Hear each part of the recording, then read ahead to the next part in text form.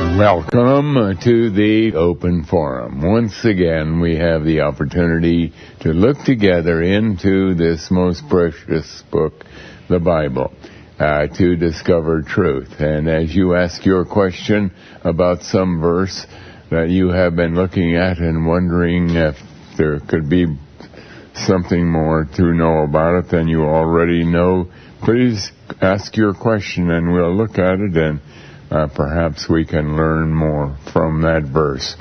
But we do know that whatever we learn has to be in harmony with everything else the Bible has talked about, and that is quite a big task to make sure that that is the case. But shall we take our first call tonight, please? Welcome to Open Forum. Welcome to you. Christ was born in the year 7 B.C., correct? Yes, from everything we know in the Bible, it was 7 B.C. The world existed for 13,011 years old, correct? It has begun in the year 11,013 B.C., so it was 13,000 years exactly in the year 1988. So that would make Christ over 13,000 years old.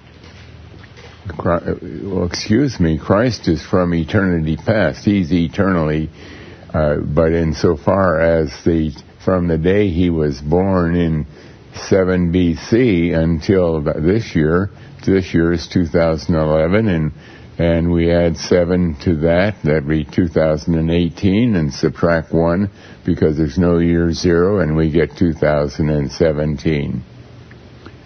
That's not the right calculation. Well, I'm sorry, but that you're asking the same question as a caller I did last night. Now, are you calling? Did you call last evening? No, but here's my question. Now, excuse me. Did you call last evening? Now, we had you called twice, and please don't call anymore for 1 month. You are violating our rules. We have so many people trying to get through. Please, we're going to go on to our next caller, please. Welcome to Open Forum. Welcome to Open Forum. Brother Camping? Yes. This is my first call. I've never called before. I want to say that I have great respect for you. You know more about the Bible, it seems to me, than anybody I've ever heard. I'm also past 80. I just don't seem to have the understanding of the Scriptures that you do. And I respect you a lot. And I hope you will respect me as well and let me say what I have on my heart. Well, excuse me. This is not the purpose of the program. For a lot of people would like to say nice things or bad things, but this is not the program to do it. This program is specifically designed so that we might teach what the Bible is teaching, and so you must come with a verse or with a doctrine, and have a question to ask about it, and then I will try to help you with an answer to it. But it is not just a place to share some thoughts or some ideas. I'm sorry. Now, what is your question? Brother Camping, you say in your statements there, this is your program. This is not my program. This is... Excuse me. This program has been designed in a certain way. Now, if you were the host of this program, you could design it in some other way. But it happens to be that it is designed the way it is to teach the Bible. And every listener can have his own idea of what the program ought to be, and maybe they're good ideas. They might be real fine ideas, but that isn't the way this program has been designed. And so please, if you don't have a question, we're going to go on to the next caller. And welcome to Open Forum. Hello, Mr. Camping? Yes. Yes, sir. I've been studying the Bible as it is said to compare Scripture with Scripture. I wanted to ask you if I'm on the right track on this. I can find nowhere in the Bible where Satan ever created anything. He just seems to pervert the ordinances or things ordained by God. Even it seems like in the Garden of Eden, he told the first lie, as Jesus said he was a liar and the father of it. Yes. Now, what is your question? Not that changed the whole. Excuse me. What is your question? What you have said so far is correct. He has not created anything except confusion and a mess of things, but he has been appointed by God to have certain responsibilities in this world that they were given to him by God. But now, what is your question? My question, sir, was if there was anything. It seems like all the commandments and all sin are just perversions of what God has ordained. That was my question. Is there anything that Satan created or anything original in sin? It seems like it's just, from what I can read in the Bible, just perversions of what God has ordained. Well, the Bible teaches that sin is a transgression of the law of God. We know that in the Garden of Eden, where there existed our first parents, Adam and Eve, they were created perfect. We know the angels were created about the same time. We don't know precisely when they were created.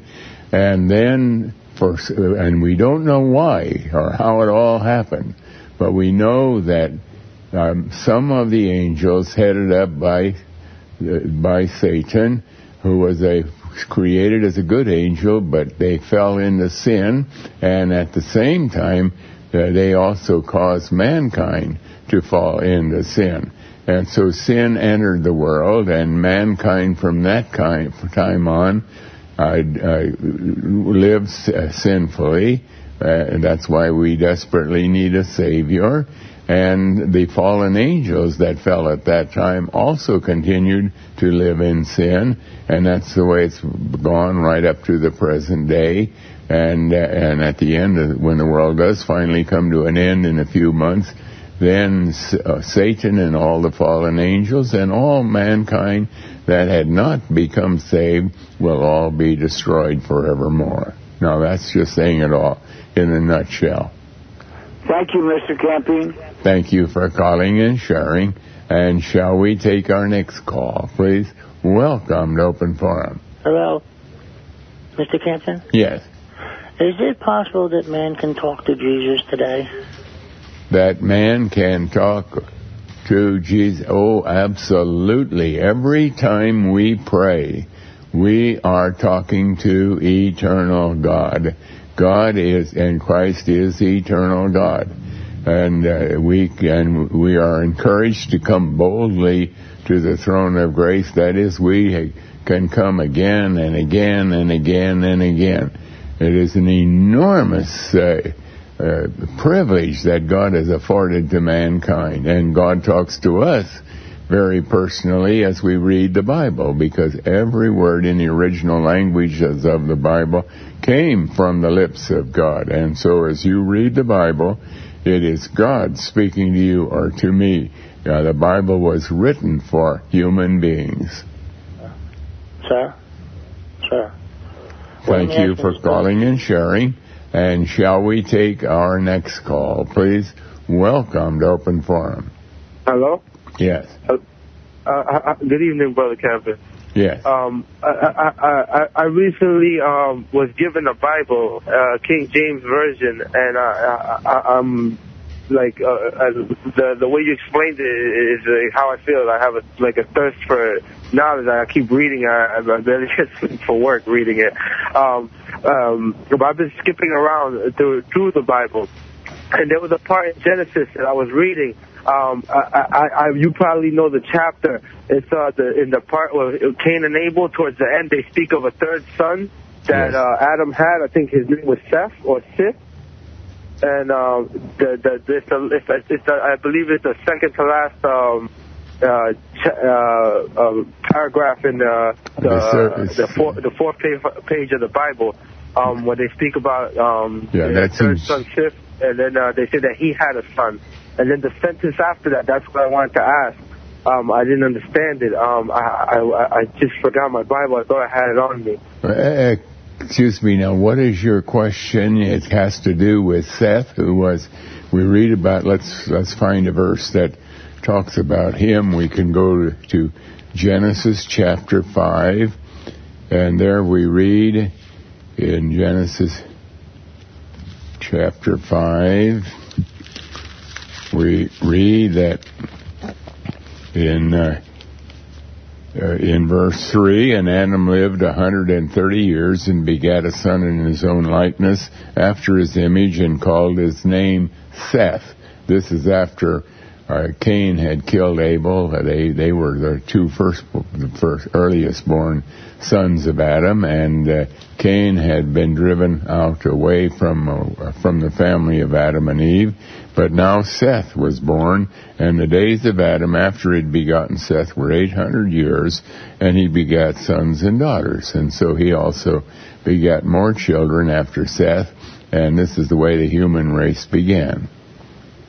Yes, Brother Campen. I believe it's a chapter after that. They speak of a son of Seth, and it's I think it's the second to last chapter. I mean, second to last verse of that chapter, or the following chapter, where it says Adam. It said Adam met his wife again, and had a son named Seth. And then it says Seth had a son named I think it started with an N. And then it says a sentence. The sentence is the question I had.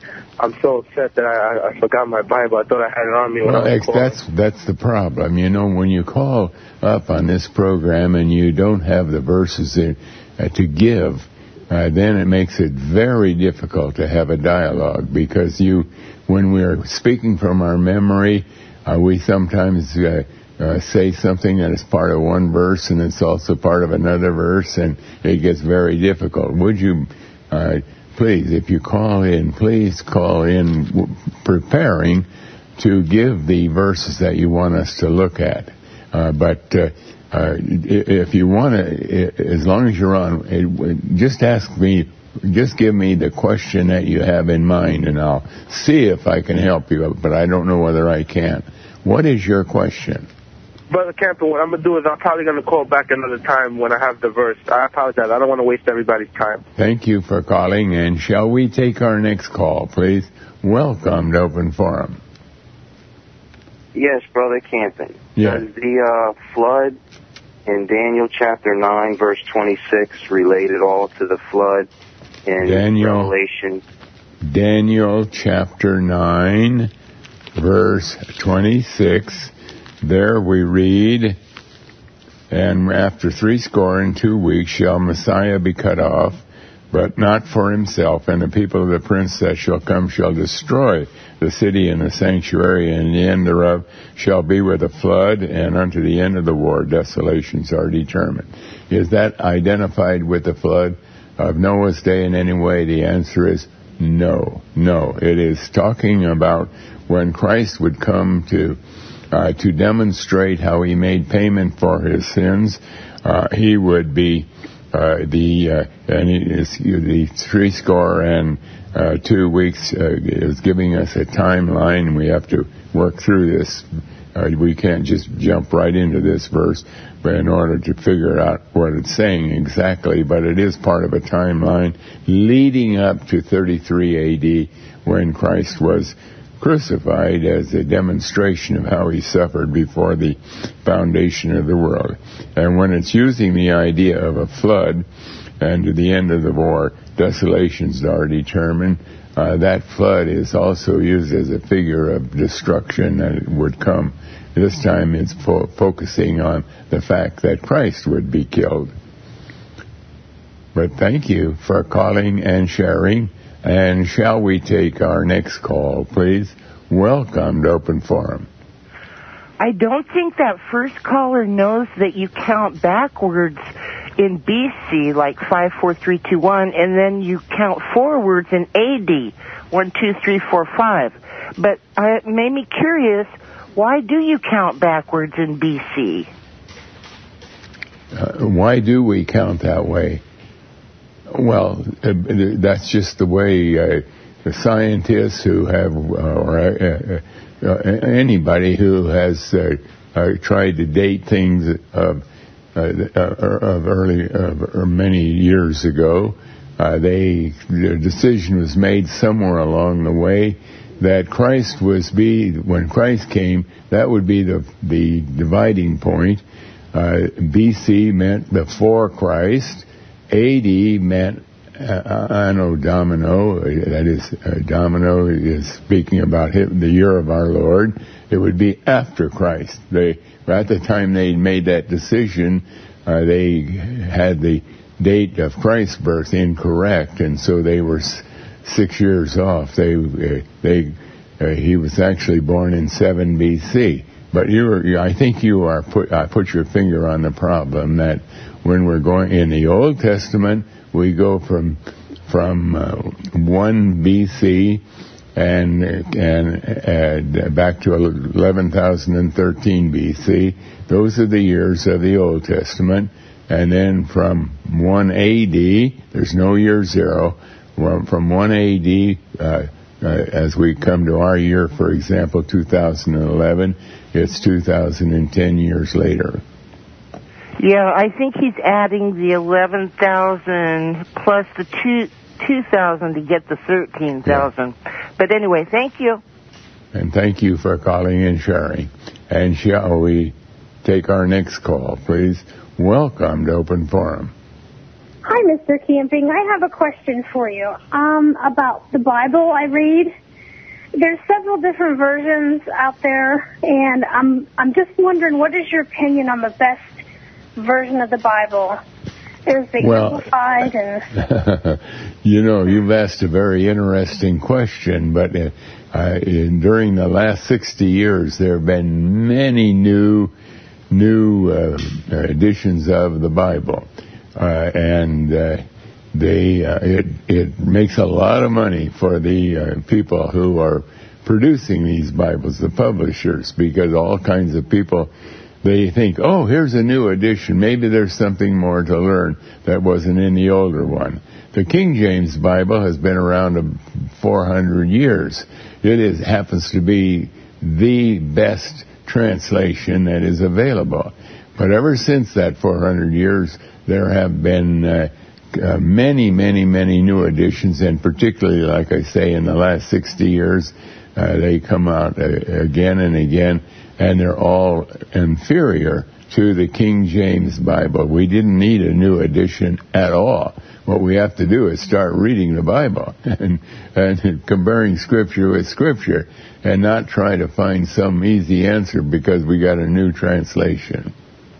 Confused because I have an Amplified Bible, but I was afraid to read most of it because I don't know if they're putting their own spin on it. Well, see, there again, an Amplified Bible is it's interesting. I don't remember exactly how different the Amplified. I know there is a Bible, for example, where they put in brackets various synonyms of whatever word is being translated to show that it could have been this or that or the other thing.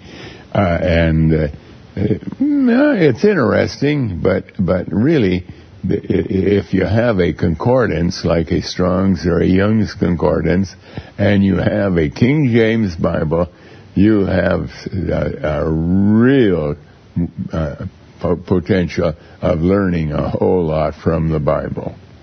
Okay, thank you for your advice. I will do that. Thank you. Thank you for calling and sharing. And shall we take our next call, please? Welcome to Open Forum. Hello, Brother Camping. Would you please go to Luke chapter 1, verse 3, and then I'll ask my question. All right, let's look at that. Luke chapter 1, verse 3. It seemed good to me also. Let's start with verse 1.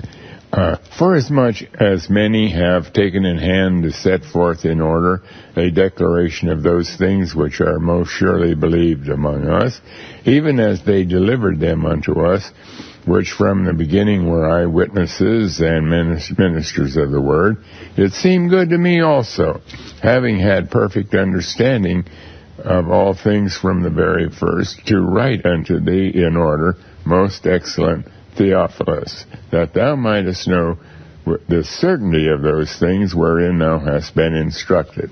Now, what is your question?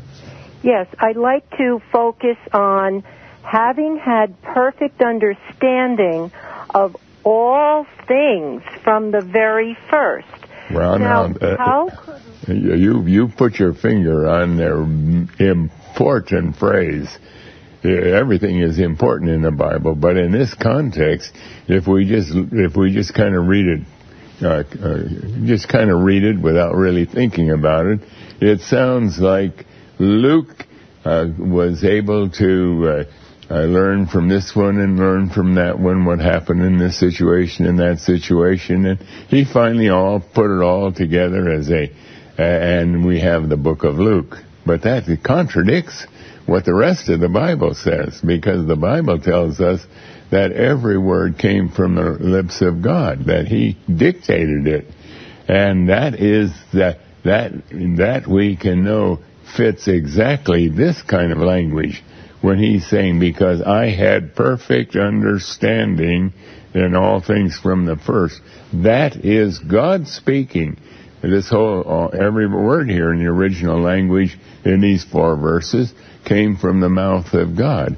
But they were written in such a way, and God has done this again and again through the Bible, as a test, so that people will look at this and they'll say, well, this was not really written by God. This was written by Luke, who summarized or wrote down as best he could what he knew to be true, and he happened to be someone who had extra good understanding.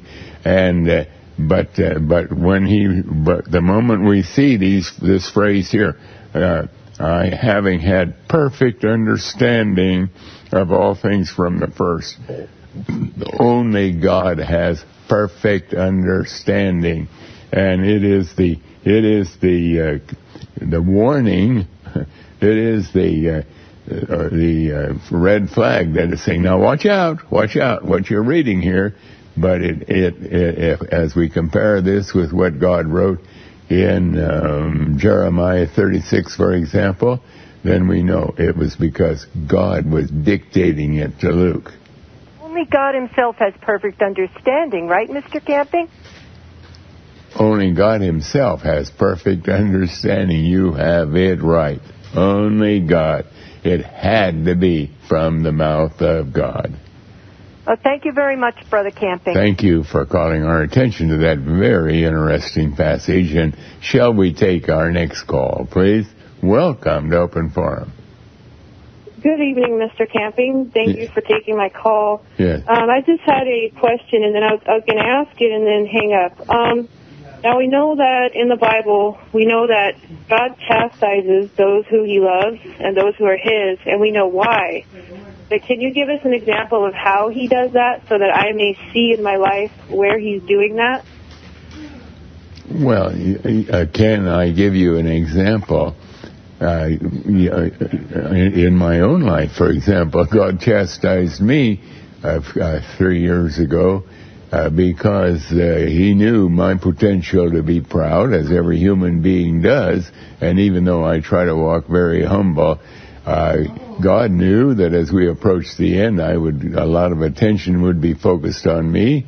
And it's very easy to think I'm kind of a great one, I'm kind of special, and it can easy build up your pride. That was Solomon's problem, I'm sure, because he had so much attention. So many people, like the Queen of Sheba, were just astounded at his wisdom, and it ended up with the fact that he wasn't even a child of God. He began to, as we read his actions in his old age, it looked like he thought he was invincible. He could do about anything that he wanted to do, and it would be okay. And yet he was demonstrating in his old age that he wasn't even a child of God.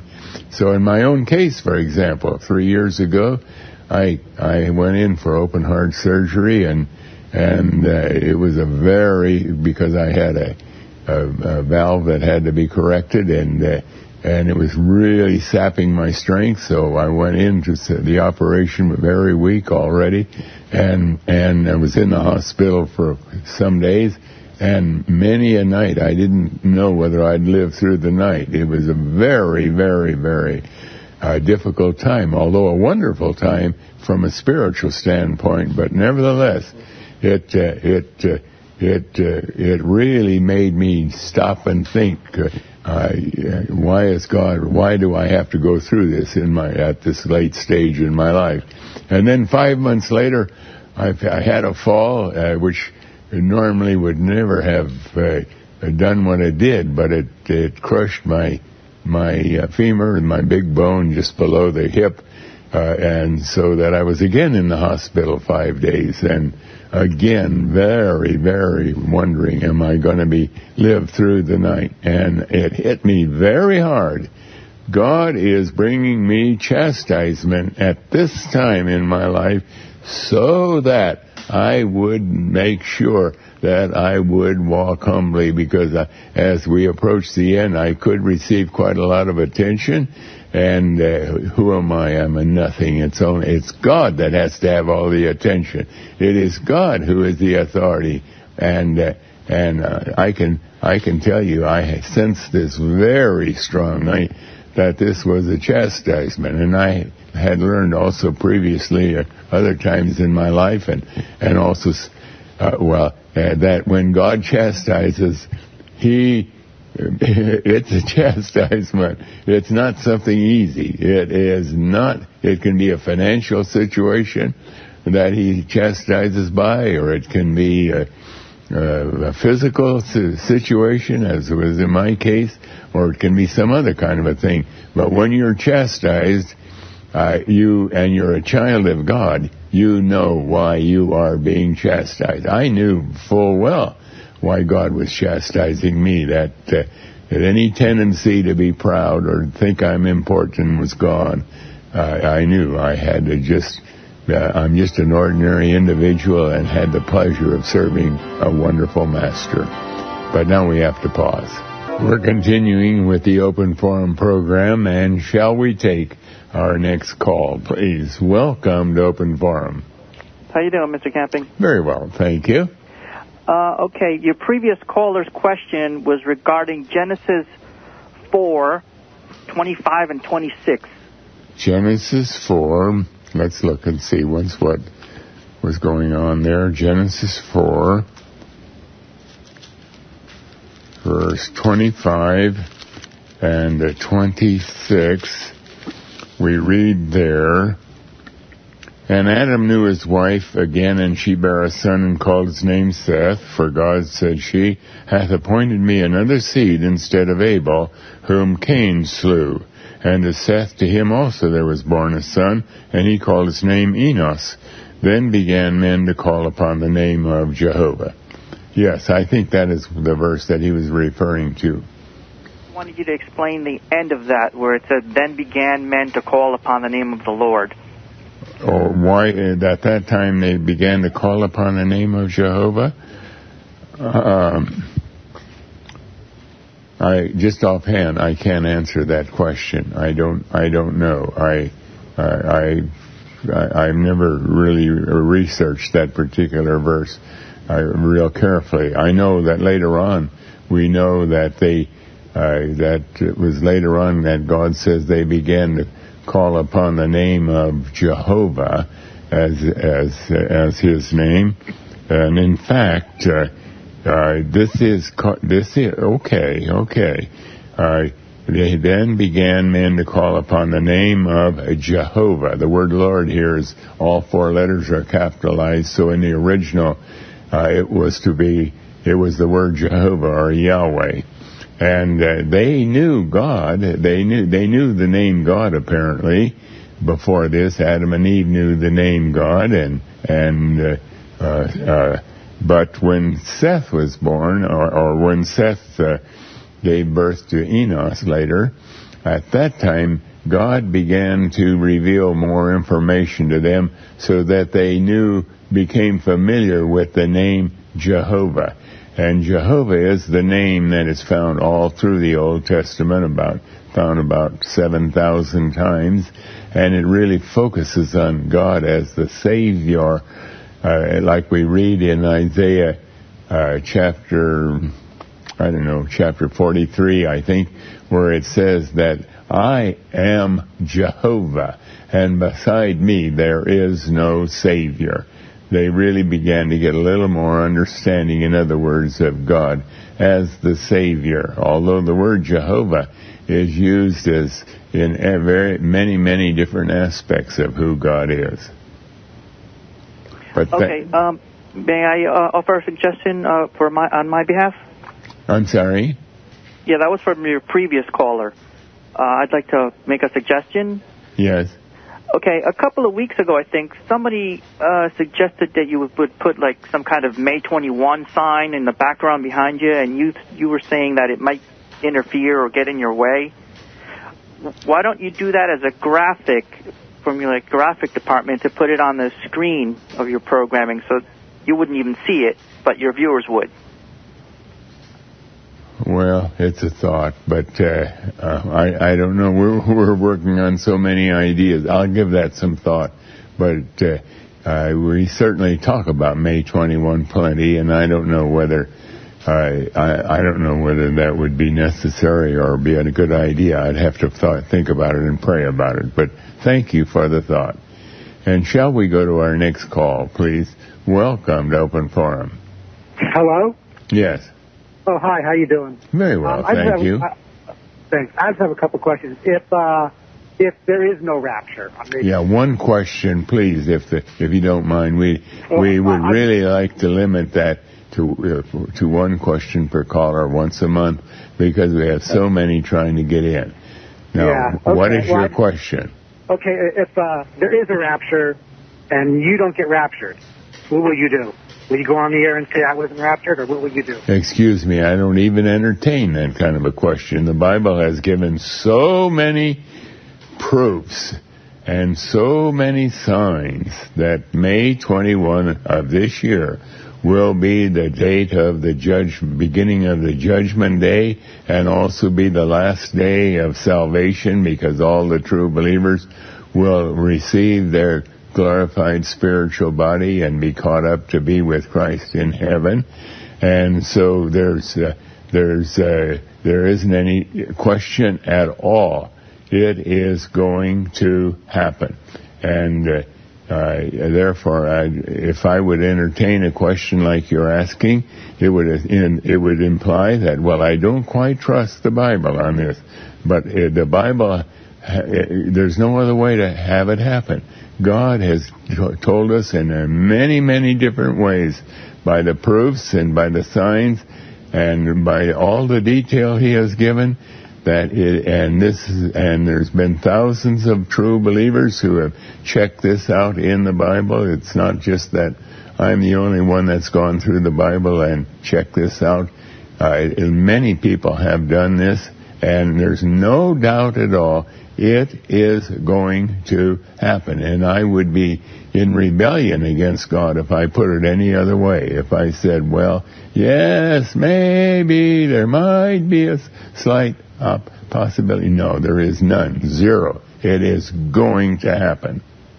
But you cannot go. I mean, you can skip over you. But the whole business doesn't depend on me. It depends on God. He is the authority. All the true believers are going to be raptured. I believe I'm a true believer. I believe I will be raptured. But asking these kind of questions, now what's going to happen? I don't know. God doesn't talk about family radio in the Bible at all. God doesn't talk about family radio. He tells us what's going to happen in the world. And this is what we're teaching, and we leave it right there. But thank you for calling and sharing. And shall we take our next call, please? Welcome to Open Forum. Hi, Mr. Camping. Yes. I got a question. John 16, 31 to 33. John 16 you want. John 16 and verse 31 to 33. John 16, verse 31, we read, Jesus, well, let's see. Let's start with verse 28. I came forth from the Father and am come into the world. Again, I leave the world and go to the Father. His disciples said unto him, Lo, now speakest thou plainly, and speakest no proverb. Now are we sure that thou knowest all things, and needest not that any man should ask thee. By this we believe that thou comest forth from God. Jesus answered them, Do ye now believe? Behold, the hour cometh, yea, it is now come, that ye shall be scattered, every man to his own, and shall leave me alone. And yet I am not alone, because the Father is with me. These things I have spoken unto you, that in me ye might have peace. In the world ye shall have tribulation, but be of good cheer. I have overcome the world. Now, what is your question? Is that pointing to May 21, 2011? Is that pointing to May 21st? Let me see. Let's see. I leave it. By this we believe that thou do ye now believe, yet I am not alone. I just offhand, I don't know if any of these phrases do point to May 21. We are reading here, now we are sure that thou knowest all things. That's because he is eternal God, and needeth not that any man ask him. And the hour cometh, yea, now is that ye shall be scattered, every man to his own, and shall leave me alone. And yet I am not alone, because the Father is with me, and that is because he was going to go to the cross to demonstrate how he made payment for our sins.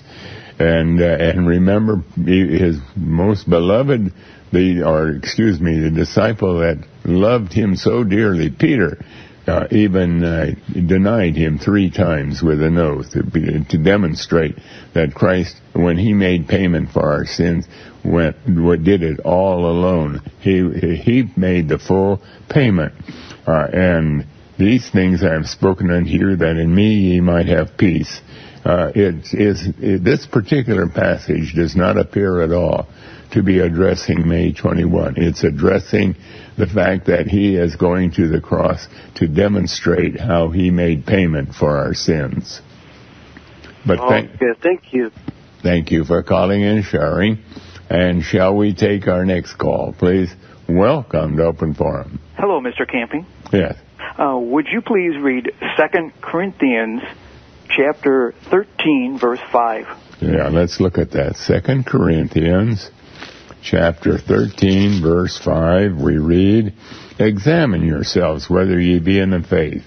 Prove your own selves. Know ye not your own selves how that Jesus Christ is in you, except ye be a reprobate. A reprobate means that you are rejected by God, like the unsaved who are never been chosen. They are reprobates. But now, what is your question? Well, sir, what does this verse mean for Christians? Well, this means that to examine ourselves, we examine ourselves in the light of the Bible, not in the light of what the church tells us. All the churches have a program where they're going to show you how you can be a child of God for sure. You follow what they tell you to do. In most churches, it would go something like this. You have to be baptized in water.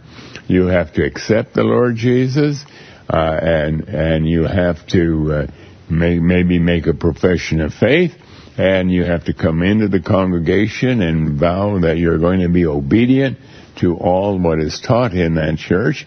And when you do all these things, then they will tell you without any question you're safe and secure in Christ. Now, I can examine myself in the light of that kind of information, and I can say, oh, I know I'm a child of God. And that's the way most people in the churches do make their decision. They have done all the things very carefully, very faithfully to what the church teaches. But that isn't the standard by which we measure ourselves. The standard by which we measure ourselves is the Bible. And when we read, for example, in 1 John chapter 2, where God says, God declares in 1 John chapter 2, and we read this again and again and again and again, where God says, and in verse 3, and hereby we do know that we know Him. Okay, God's going to show us how we examine ourselves. Hereby we know how we know Him, if we keep His commandments. What commandments? The whole Bible. The whole Bible is a law book.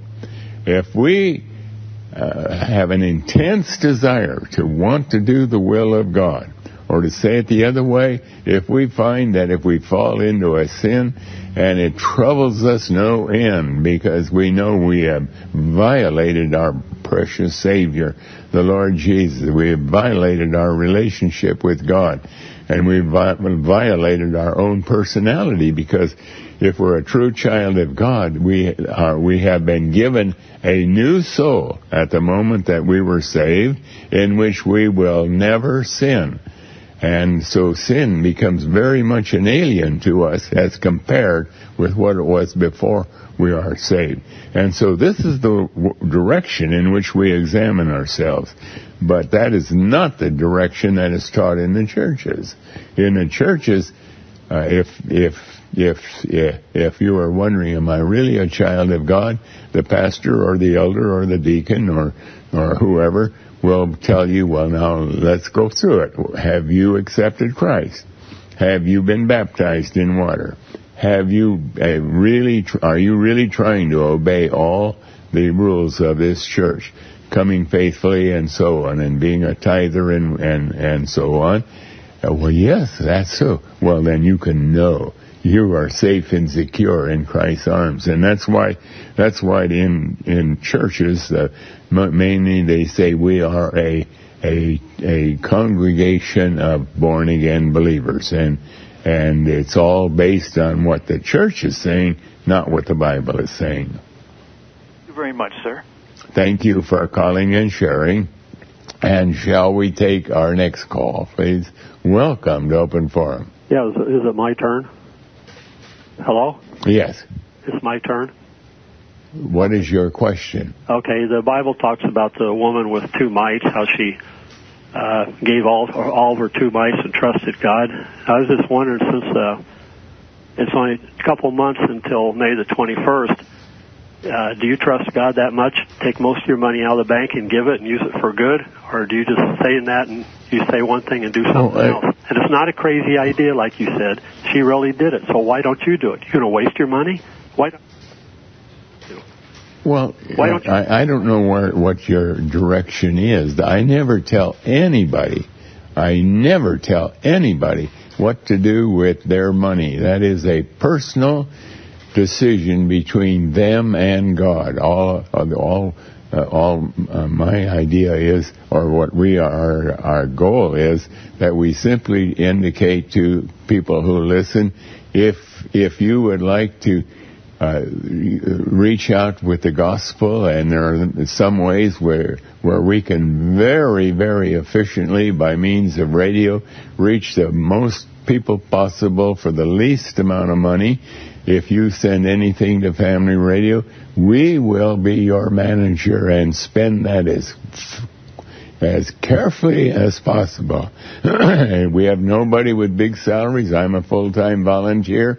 That money is going to be used to get as much mileage as possible to get the gospel out. And this is the way it's going to go right up until the end. And I don't know, the widow with her 2 mites, that's God speaking, simply indicating that here is who is a very, very, very poor woman. She gave her living, and that's an encouragement to all of us. That's the Bible giving me encouragement.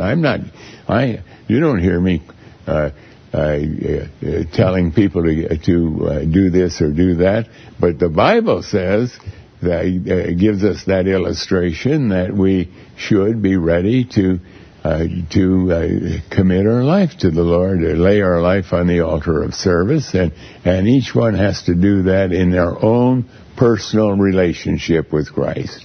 But nobody better be telling somebody else what they ought to give. I'm not. Are you going to hang up on me? Are you still there? Are you still there? Yes, go ahead. Hey, I'm not talking about other people. I'm talking about you. Well, but the fact is, excuse me, now, the authority, this whole business of May 21 is not Harold Camping. I am simply a teacher. I am teaching from the Word of God, and I am not the authority. The Bible is the authority. And how I live, it happens to be, I live a very, very, very modest life. I don't drive new cars, and so on and so on. And I watch over the funds that do come in very carefully so that they're spent as wisely as possible. I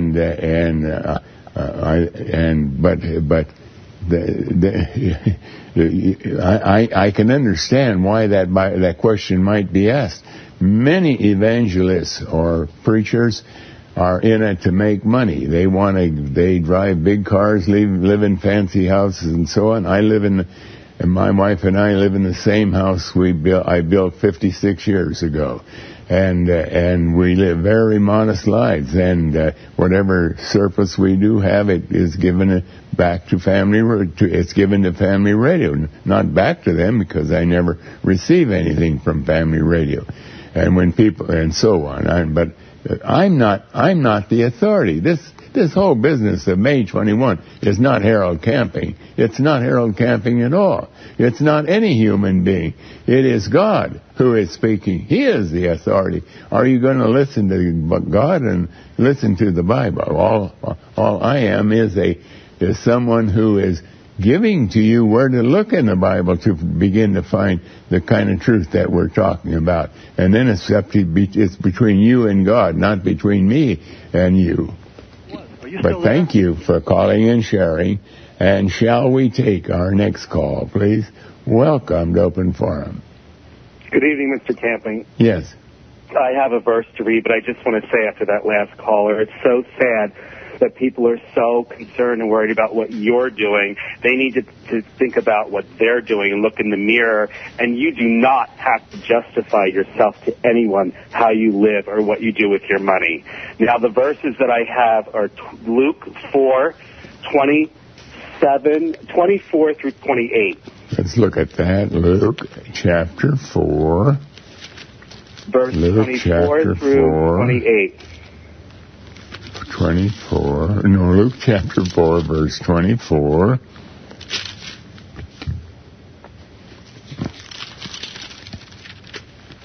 Luke chapter 4, verse 24. And he said, Verily I say unto you, no prophet is accepted in his own country.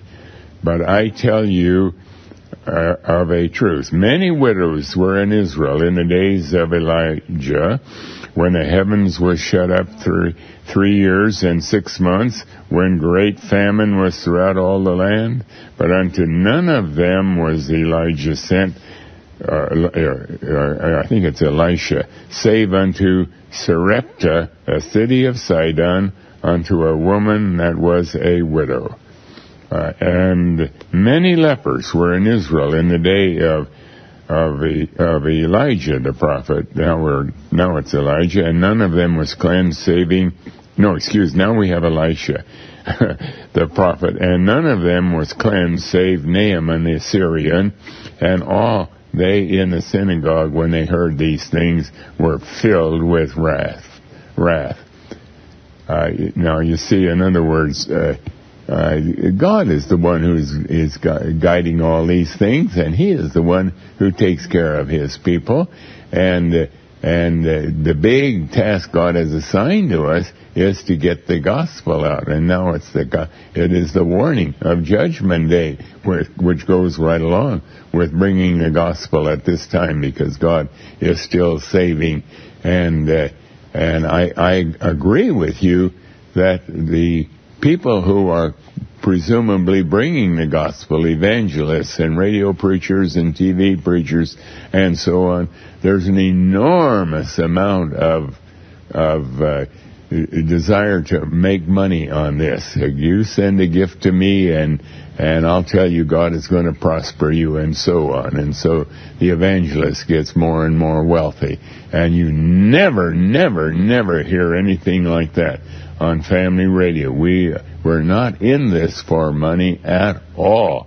But we still have to have food on the table. We have to have a house to live in, and we have at least some kind of a jalopy, some kind of a car to drive. It doesn't have to be new by any stretch of the imagination. But this is something very personal between any individual and God. That's personal business with God. But thank you for calling and sharing. Now, you know, I agree that it sounds like I'm trying to avoid, like somehow maybe I got a scam going, that really I'm getting a lot of money out of all this. I can tell you very honestly, that I have never received any money from Family Radio. None whatsoever. We started Family Radio 50 years ago with a vow, and we wrote it into the Constitution, that none of the board of directors could ever derive any real personal gain. When I say real, like if a station was sold and it would bring a lot of cash into Family Radio, which would really help to expand our ministry, the board of directors nobody could get any. If I would die, my widow cannot get 5 cents from Family Radio. If I would die, that's the way we have set it up, and because we want this ministry totally dedicated to God's glory, not to make anybody rich at all. But thank you for calling and sharing. And shall we take our next call, please? Welcome to Open Forum. Yes, Mr. Camping. Mr. Camping? Yes, go ahead with your call. Yes, you're having a terrible problem with your line. Someone have a trap on your line or something, because they keep shutting you in and out. They're controlling by a switch or something. So will you please check that, please? You keep going in and out on the line? Yes, indeed. Very, very much. Well, on the radio. Okay, we'll check into that. Someone, you think somebody is monkeying with the signal? Because I do electrical work myself, and someone is tapping in on me, having a control where you can't get through straight. Well, I'm in on your line. I can't detect it at all, and I don't know if there are other listeners can. It can. There is, of course, the possibility that you have a problem in your radio set, but we'll see if anyone else has the same kind of notice the same kind of a problem. But thank you, and shall we take our next call, please? Welcome to Open Forum. Brother Camping. Yes. Good evening, sir. Good evening. What is your question? I would like to just briefly say that... I'm sorry, would you speak right into your phone so we can hear you? Yes, sir. I'd just briefly like to say that many people are, as you surely understand, many people are at their wits' end, so to speak, with the reality of what the good Lord has offered you to deliver for us, as well as the entire network of yours. And they need someone to lash out to or upon. And unfortunately, or fortunately, however we seem to look at it, it is you. But I just suggest many continued blessings to you. I am one who has grown up in the valley of the shadow of death, and I now listen to you 24/7, even while I sleep. And with that being said, sir, I would like to refer to Revelations 1, verse 7. Revelation chapter 1, verse 7. Let's go to Revelation chapter 1, verse 7. Behold, he cometh with clouds, when every eye shall see him, and they also which pierced him, and all kindreds of the earth shall wail because of him. Even so, amen. That is, even so. So let it be. Now, what is your question? Brother Camping, sir, I apologize, but I do not have a question. Okay, I have to say good night because, not good night, I have to say we have to pause for a message. And thank you for calling. We're continuing with the Open Forum, and shall we take our next call, please? Welcome to Open Forum. Yes, Amos 4, 6, 7, and 8. Amos chapter 4, verses 6, 7, and 8. Let's turn to that. Amos chapter 4, 6, 7, and 8, we read, And I also have given you cleanness of teeth in all your cities, and want of bread in all your places, yet have ye not returned unto me, saith Jehovah. And also I have withholden the rain from you, when there were yet 3 months to the harvest, and I caused it to rain upon one city, and caused it not to rain upon another city. One piece was rained upon, and the piece whereupon it rained not withered. So 2 or 3 cities wandered into one city to drink water, but they were not satisfied. Yet have ye not returned unto me, saith Jehovah. I have smitten you with a blasting and mildew, when your gardens and your vineyards and your fig trees and your olive trees increased, and so on. And palmer worms or locusts devoured them, yet have ye not returned unto me, says Jehovah. I've sent among you pestilence after the manner of Egypt, and so on. Now, what is your question? Well, this is the last 3 months of the harvest, but it's like the caravans going out and the tracts being passed out, and the people, they get the word. Some come from other cities and take it back to their city, but his arm's still stretched out, but they're not returning to their God. Because it says, Israel, prepare to meet your God, in 12. But yet they do not return to him.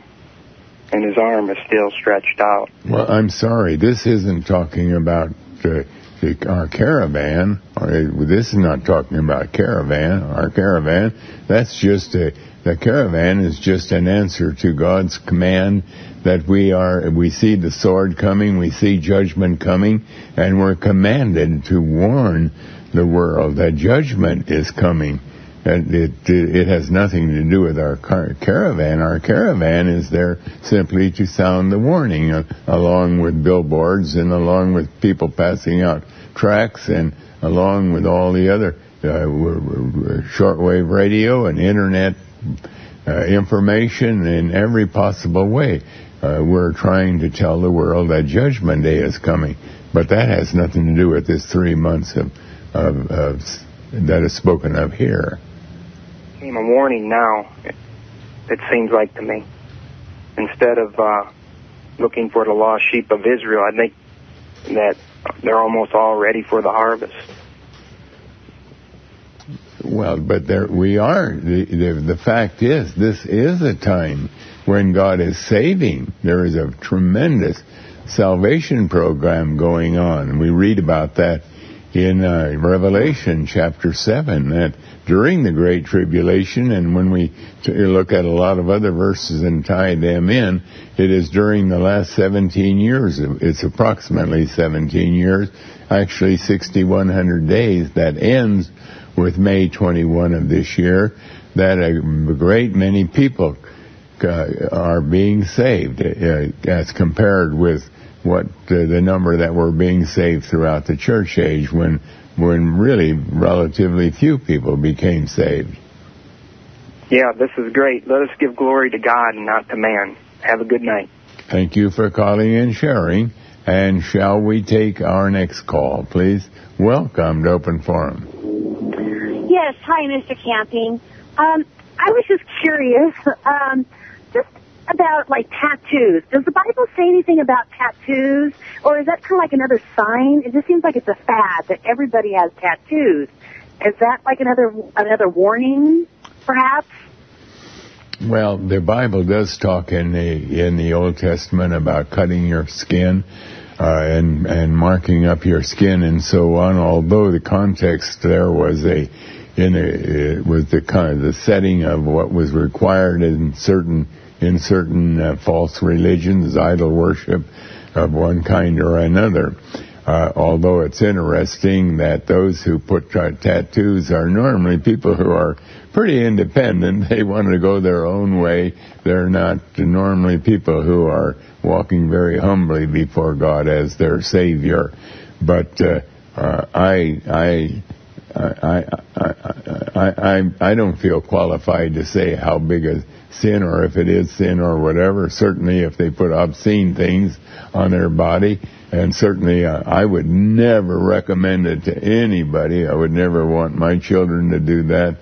But it is because generally those who are doing that are very independent and very they want their way about life, and they're willing to permanently disfigure themselves in order to accomplish that, and so it's not that particular activity that labels them as an unsaved person. It is the fact that their whole attitude toward life suggests that probably they're not a child of God at all.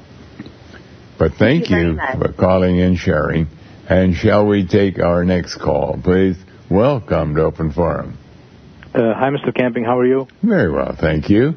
Mr. Camping, I came across a verse a couple of days ago that I don't know if you've used it before or not to prove this point, but I'd like to offer it to you. I think it proves beyond any doubt that the Lord will not come as a thief to the believers. And not only that, it also says that the believer will know the hour. So can you please read Revelation 3:3? Oh, yes, we use that all the time as a proof that the last half of Revelation 3, we read there, if therefore thou shalt not watch, I will come on thee as a thief, and thou shalt not know what hour I will come upon thee. That is a very powerful verse that indicates that if we're watching, Christ will not come as a thief. It's interesting, you know, when you read like Mark chapter 13, where God says in several times, no man can know the day or the hour. But when you get to the end of the chapter, God makes a very interesting statement. And what I say unto you, watch. And notice how that ties in with Revelation chapter 3. Why does he say watch? Because those who are watching, where do you watch? In the Bible. That's the only place where we're going to learn from God. And if you're watching, God is saying there, in his own timetable, you will know. And that timetable, we learn from other verses, is when we're right near the end, that God would open our spiritual eyes to all of this new information so that we would know that Christ is not coming as a thief, but he's given us the information so that, like we read, remember what we read in Amos chapter 3, verse 7? In Amos chapter 3, verse 7, where God says, surely the Lord Jehovah will do nothing, but he revealeth his secret unto his servants, the prophets. Hath the lion roared? Who will not fear? the Lord Jehovah has spoken. Who can but prophesy? And he's not only saying that he will reveal his secrets, but then he begins to talk about the roaring of the lion, which is a figure of looking right at Judgment Day. And he goes on and it tells us that we are to publish in the palaces at Ashdod and in the palaces in the land of Egypt. These are all figures of the churches and the world.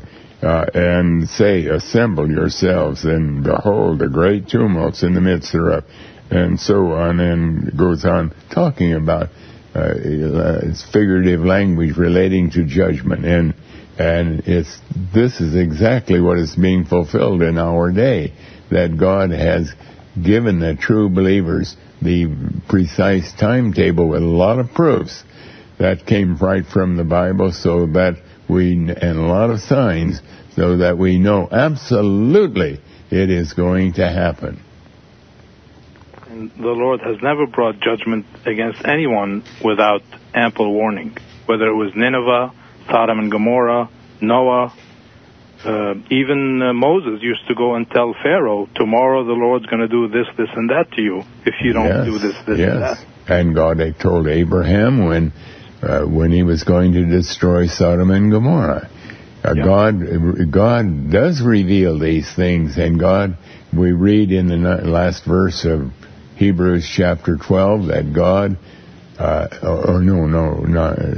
there it says he's a consuming fire, but in another verse we read that God is the same yesterday, today, and forever. And he has written the Bible so that as we study the Bible carefully, we can see what God did in certain situations throughout past history. God gives us a record of that, and so we can know that in the present day, if there's a similar situation, we can predict how God will react. And one of those things is just exactly what you have said, that God in the past has given warning when these disasters occurred to the true believers.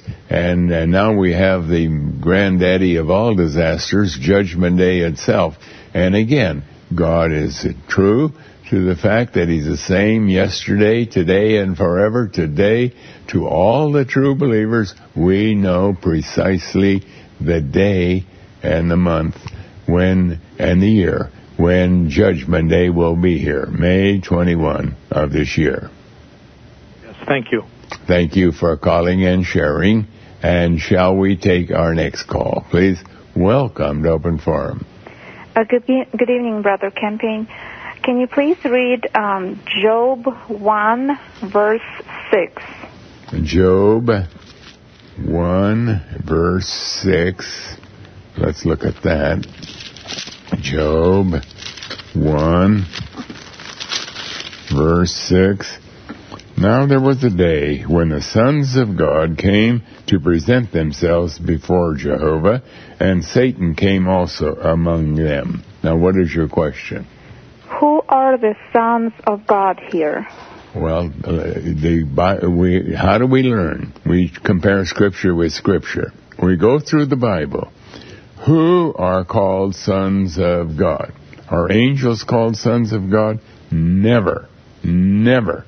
God insists that they are not a son of God at all in Hebrews chapter 1. Who are called sons of God? Remember in Romans 8 it says that when we become a child of God, we become adopted into the family of God. We become a son of God. A true believer is a son of God. What are they doing in heaven where Job is talking to God? There are those who, like Abel, or like any other true believers that had died in their soul existence, which was an integral part of their personality. They had been given eternal life at the moment they became saved. So when they died physically, their body was put in the grave and returned to the dust. But in their soul existence, they went into heaven because they had been given eternal life. And so now God here is meeting with some of these individuals like Abel and others who may have become saved before the time of Job, and visiting with them. And they're spirit beings because their body is in the grave. But amongst them comes Satan, who is also a spirit being because he is a fallen angel. And we're surprised that he's in heaven. That's a big surprise to us, but the Bible really indicates this very clearly, that he was allowed access into heaven until the time of the cross when he was thrown out of heaven. So when in time, like in a timeline, how long ago Job lived on earth? Would you know that? When did Job live? We can't really tell exactly.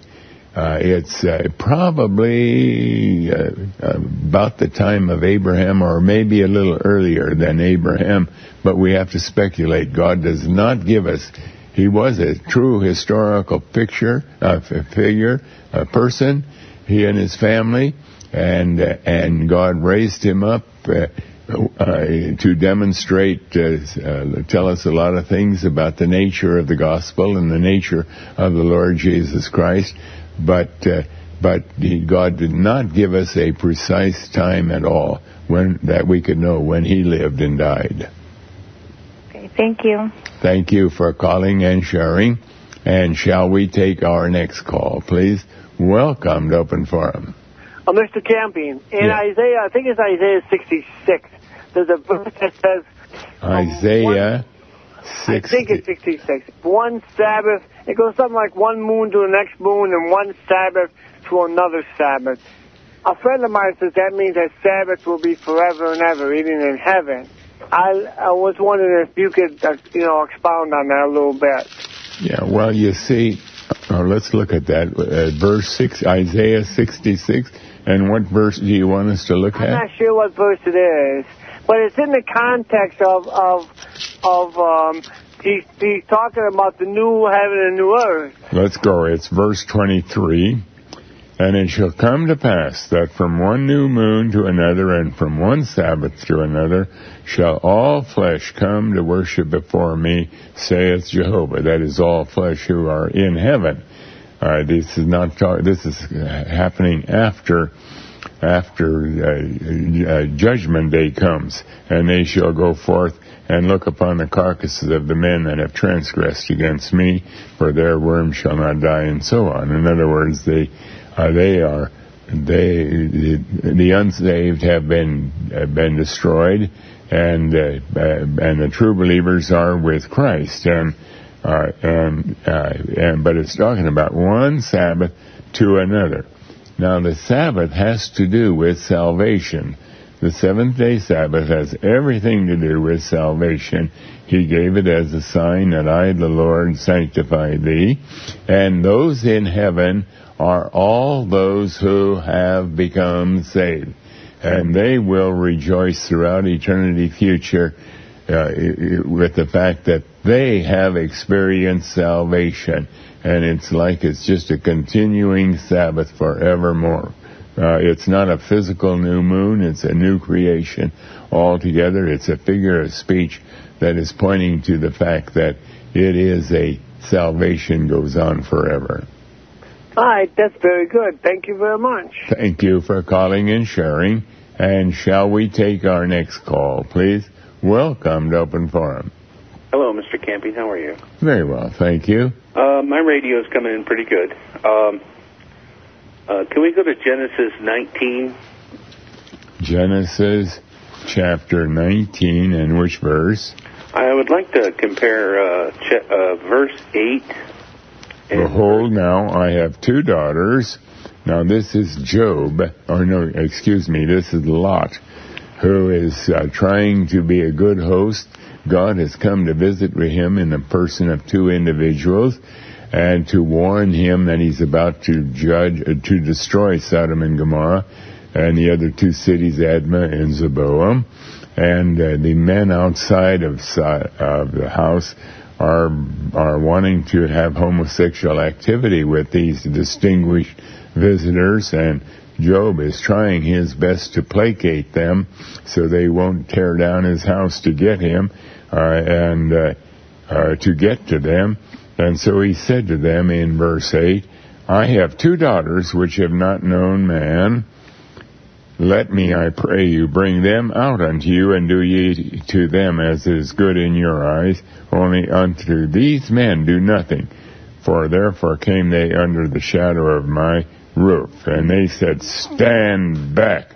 They said, this one came in to sojourn, and he will needs be a judge. Now, will we deal worse with them?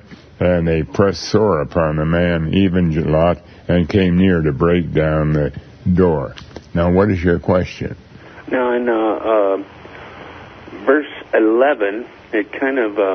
and there they smote the God who is represented here by the 2 distinguished visitors that came to tell Lot about the impending destruction of Sodom. They smote the men that were at the door of the house with blindness, both small and great, so that they wearied themselves to find the door. Now, what is your question? Okay, it seems to me that verse 11 would be a sign of the end-time prophecy of 2011, May 21st, because in verse 14, it also says that they were married to those 2 daughters, because in verse 14 it says they were his son-in-laws. So, which were married to his daughters. So if they were married and they did not know men, that's a peculiar verse, which makes me question verse 11.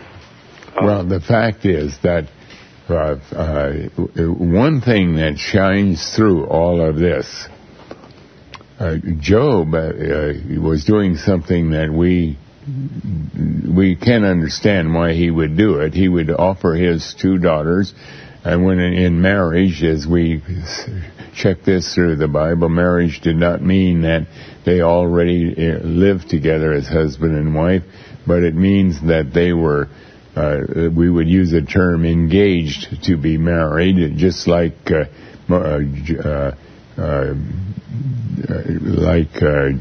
Jesus, Mary, and Joseph, when they came to Bethlehem, they were married, but they had not begun to live together yet until Jesus, until later. It was the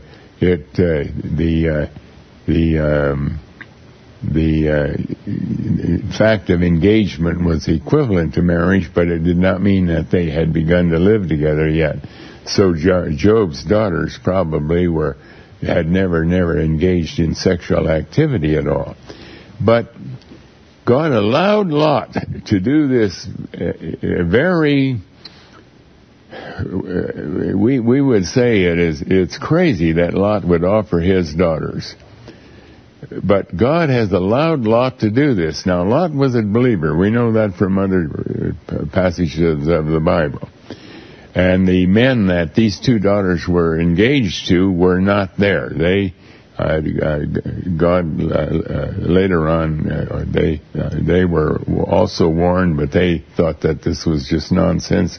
They perished right along with all the other people, the 2 men that they were engaged to be married to be. But by offering this, whether we can compliment Lot or fault him, that's not the issue. The fact is, these people outside did not want sexual activity. Lot effectively is offering that. They wanted homosexual activity.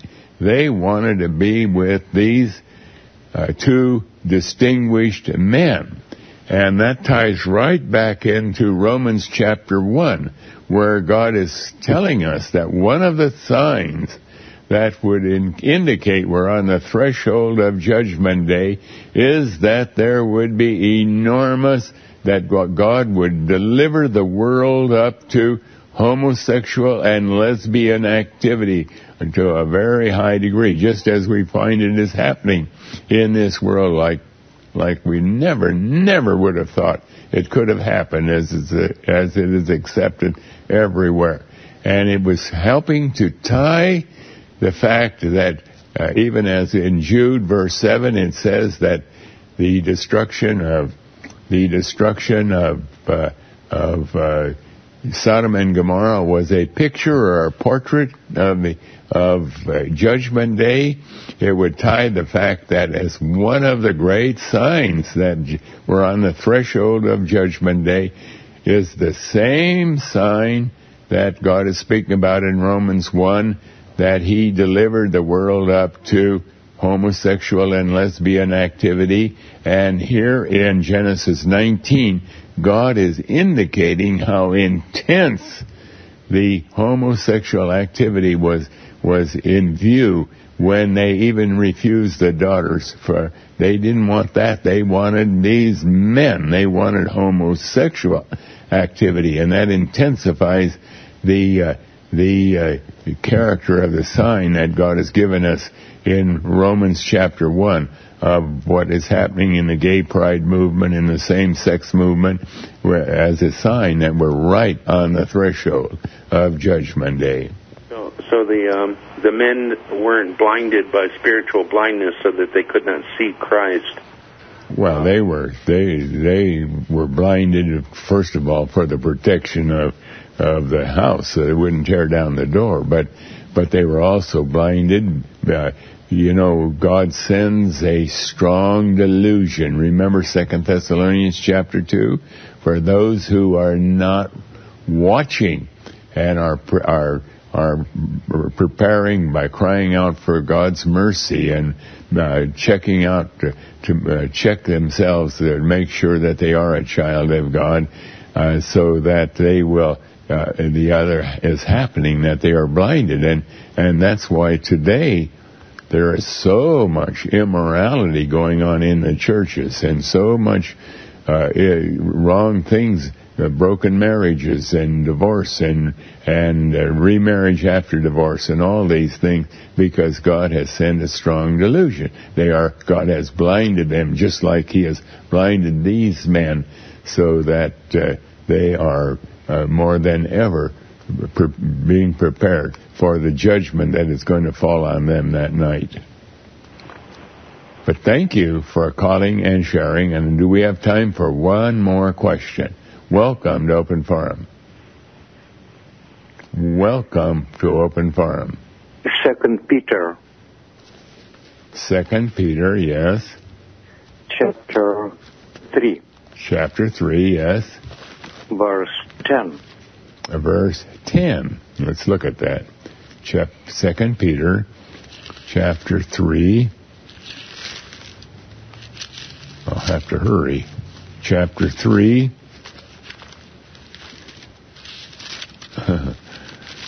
2 Peter, chapter 3, verse 10, we read,